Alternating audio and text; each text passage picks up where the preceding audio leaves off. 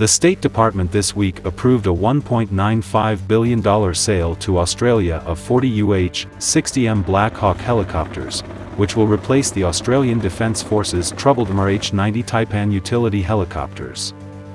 The U.S. Defense Security Cooperation Agency, which made the announcement amid high U.S.-China tensions over Taiwan, said the sale to an important ally would offer a more reliable and proven system that will allow Australia to maintain the appropriate level of readiness to conduct combined operations.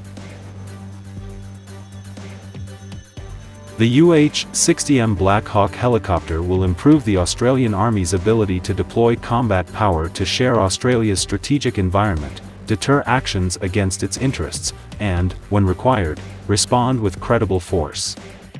Australia will have no difficulty absorbing this equipment into its armed forces, DSCA's announcement added.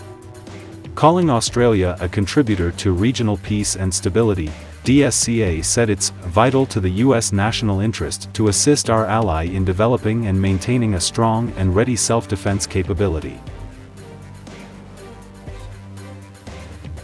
When Australia picked the Black Hawk last year, its defense officials said its 47 Taipans would be scrapped before their planned withdrawal from service in 2037 because they were too expensive and unreliable.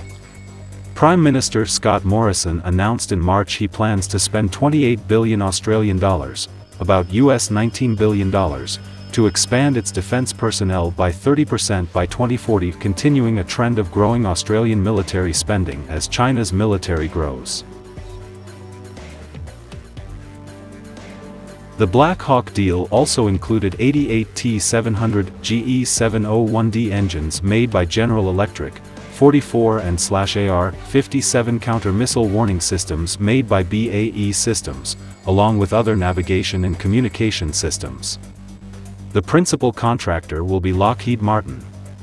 In June, the U.S. State Department also cleared deals with Australia for 80 Joint Air-to-Surface Standoff Missiles extended range worth $235 million and AGM-88E2 Advanced Anti-Radiation Guided Missiles worth $94 million.